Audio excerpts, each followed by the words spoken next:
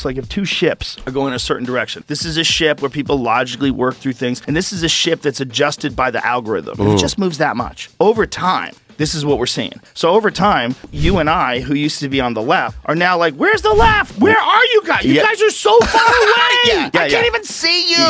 You're out of your mind. You're chopping off and giving little kids hormone blockers. You have no idea what the long-term consequences are. You're ignoring the health risk. You won't even talk about the health risks.